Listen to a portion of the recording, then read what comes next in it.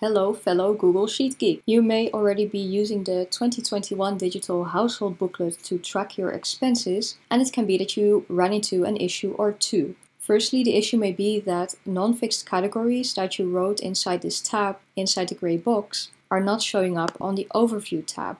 I will show you what is happening here. First, let's add some random categories so that we have something to show up on the other sheet. Let's take childcare, gasoline, diapers, no idea, just examples. Now, all these fields, the gray box is in range B3 to B22.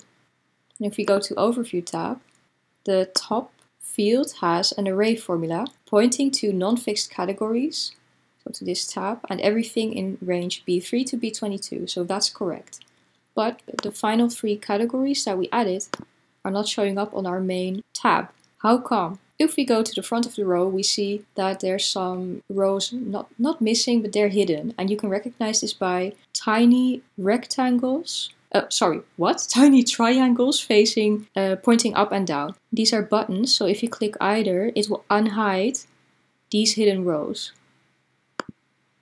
I clicked, and we now have the lost categories showing up on our Overview tab, which is great. Secondly, it can be that if you wrote a lot of categories further down into this gray box, that not all of them are showing up on the monthly tabs. Why is this so? It's because I made a mistake and I did not include the entire range in all these drop-downs, so we need to manually adjust that. If you're already using the template for yourself to track your expenses, you need to manually adjust it. If not, if you're starting from scratch, you can just make a brand new copy and everything will be perfectly fine. But here we're going to manually adapt the drop-downs.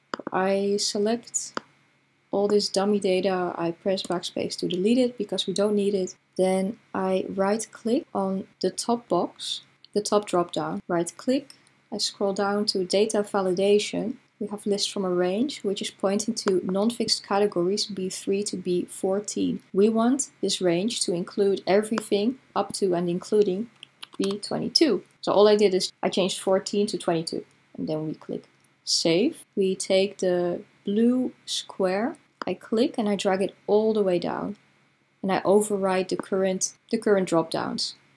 And now if I take a random one or the last one, doesn't matter, they're all the same, we see that the new categories are showing up. So that's exactly what we wanted. And then we need to repeat this process in all the other monthly tabs. Copy, Command C, go to the next tab, go all the way to the top and paste. Then again I take the blue square and drag it all the way down and override the drop downs already there. Just to check, I click the last one, click on the drop down, and here we have the categories which before were not showing up, but now we have the correct, it's referencing the correct range. And then we do the same. I copy, actually I don't need to, but go to the next tab, go to March, and I paste. I take the blue square and I drag it all the way down and override the current drop downs. And this you repeat for the rest of the monthly tabs. And then all your categories will be properly showing up. That was it. Thank you for watching and let me know what you would need from me.